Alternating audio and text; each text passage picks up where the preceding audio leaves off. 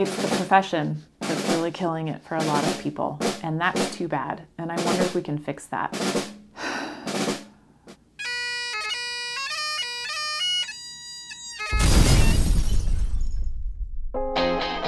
It's tough. It's a tough world out there.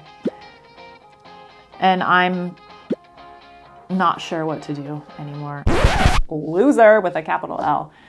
Let's all be friends and get along because there's room for all of us. I really feel like the arts would flourish in this country. And right now, I don't think the arts are flourishing. I don't think they're flourishing because I think there's a ton of negativity in this business. And I think the only way to fix it is to talk about it and to constructively point out when people are not doing or saying healthy things.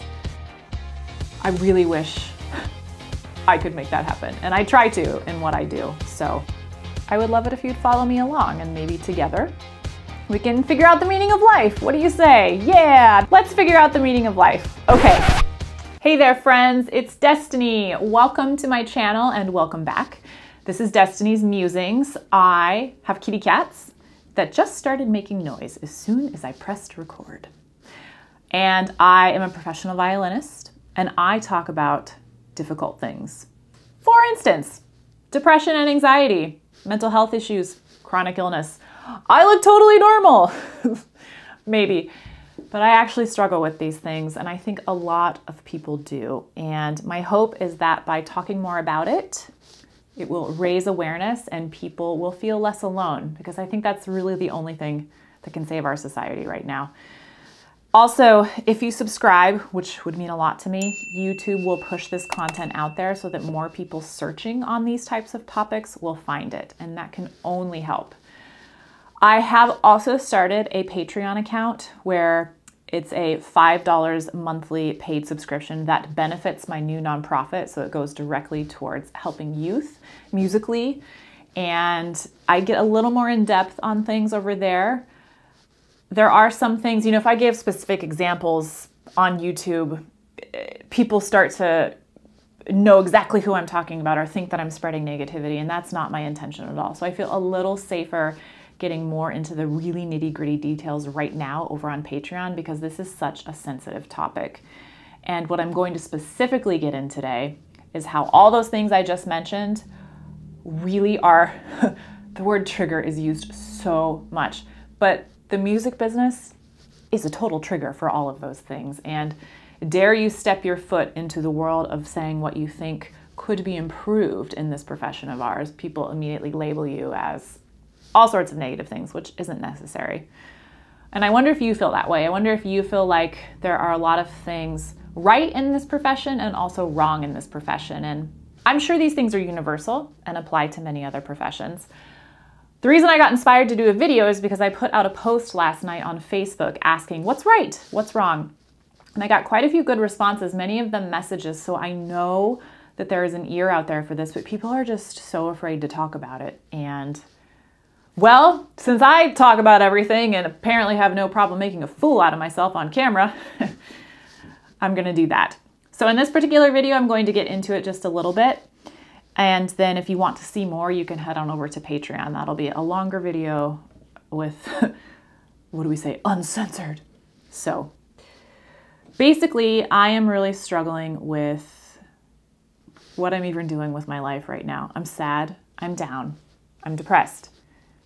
It is not lost on me that around the globe, people are dying and being massacred and are just trying to survive day by day. And here in America, we have the luxury of bemoaning what our existence is. And to that end, I should probably just stop the video because this seems so minor compared to that. But I do think we have a real crisis in this country of, like I said, a mental health epidemic, people feeling lonely, suicide rates are up. There's so many tragic things going on, and I think the only way to collectively heal without sounding too preachy is to be open and talk about our vulnerabilities. So I'm going to do that, especially about music. I wonder if you feel this way, but I have been feeling that because of the bad feelings I've been having, do I love violin anymore? Maybe that's what's making me depressed. Maybe I shouldn't do it anymore. And I finally pinpointed it. I actually do love music, always have. It's the profession. that's really killing it for a lot of people. And that's too bad. And I wonder if we can fix that. I think the number one thing that is contributing to this, and gosh, I would so love to know if you agree, is jealousy and ego. Okay, that's two things. Jealousy and ego, and the need to create an existence that shows other people how great we are at what we do. And I just, it's not healthy. Not everyone's perfect all of the time. And I know this seems obvious, but I've got to tell you, some of the things I see fellow musicians posting on social media, or the ways they interact with one another, or, I'll do something really nice for somebody and then they don't.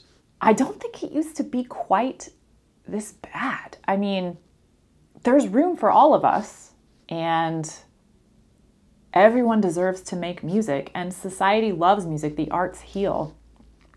And my intention is to not sit here and complain about all the things that I think are wrong with the music business, but to actually try to find solutions on how we can all coexist together a little more peacefully. Because it's making it really hard for me personally. I mean, I try so hard to be such a nice and supportive person of everyone around me, and it doesn't compute in my mind when other people aren't that way. And not just to me back, but I see their behaviors to other colleagues. And it's born out of competition. Some competition is healthy if it drives us to be better, but not if it drives us to be assholes to one another. And it's like, that takes on many forms. That takes on, shameless boasting about yourself on social media, or, somebody sends you something wanting to promote something of theirs, and you respond very graciously and say, wow, this is really great, I'd be happy to do this. And then you send them something back of yours, and crickets. It's the reciprocity that I think is so important is sometimes just not there. And I think it's because egos and jealousy get in the way. And I'm not talking about reciprocity like you do something nice for me, I do something nice for you, just to even the score. I'm talking about genuine kindness towards one another, where we lift each other up. And I was recently in a position where my colleagues around me, not all of them, but some of them fell towards the category of ego and jealousy, and it just results in people tearing one another down instead of lifting each other up. And given how sensitive artists and musicians are already, we don't need any of this. And I think if we all start to talk about the things that... Whoops! I'm back. Had a camera fail. Had to get another SD card because I yammer so damn much. Francois jumped up on the table in the meantime. As I was saying, I think if we can all be a little bit more open and honest about the things in our business that are challenging, I think we could really grow things for the better and come up with a really supportive community. Now, I must say there are people in my community who I absolutely love and are supportive and who totally fit this bill. And yes, I should really learn to ignore the people that aren't, but it's hard. I'm very sensitive. I'm working on it. But I do have to say, the negativity in this profession makes it really hard sometimes to want to keep going forward. And I try really hard to focus on the positivity, but dang, it can be tough. And I wonder if it's the same for you. I know for some of you it is, since you Facebook messaged me, but I would love to hear from more of you, because I think if we're all open about our issues that we struggle with jealousy, admiration, envy, all of it, I don't know, in my head, I think that can really help, right? It has to help. So in this short YouTube video, what's the point? The point is, I am on this journey right now trying to figure out if I can still survive in this business we call music. I love violin and I will always want to play, but the profession itself presents unique challenges, and that's just where I'm at. It's kind of hard to admit that. Admitting it makes me feel like I'm failing, like I should just suck it up and get over it. And because I'm even admitting it, therefore I'm already out. Loser with a capital L. That's what it feels like. Again, do any of you feel that way? Yeah, it's tough. This is where I come up with a really great conclusion to end this video and tell you to go catch more of my yammering about it over on Patreon. But my conclusion is just that it's hard, and Yes, focusing on the positive is the most important thing one can do. But like I said, I'm on this journey right now and making some big decisions, and I would love it if you'd follow me along, and maybe together we can figure out the meaning of life. What do you say? Yeah, let's figure out the meaning of life. Okay, one other important point, identity. My whole life when I was younger, I was obsessed with being the best violinist that I could be. I wanted to be the best because I had my whole identity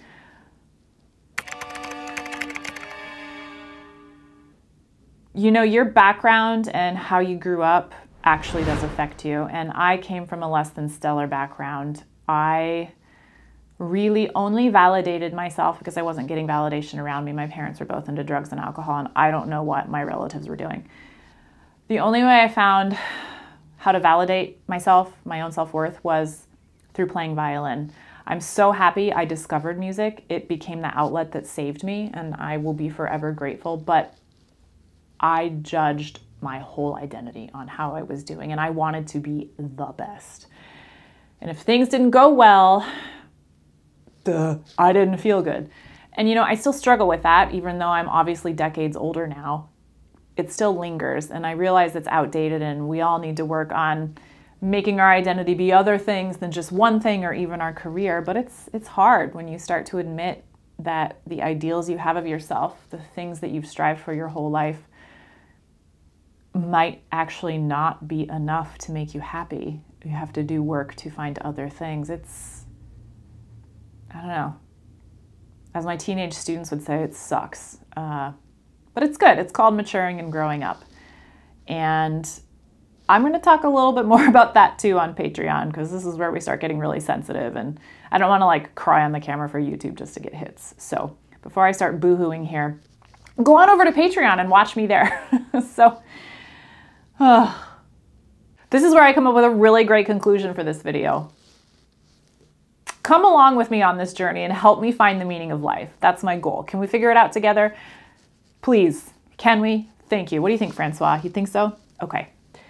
That's all for now, but as you know, I've been posting more regularly, and I really want to hear from the artistic community what your struggles are, how envy, jealousy, all of those nasty things that we don't like talking about affect you, and how you feel like people treat you affect you, and your identity, and all of that. And again, please subscribe.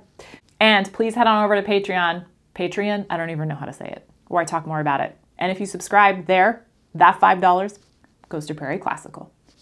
Helps youth.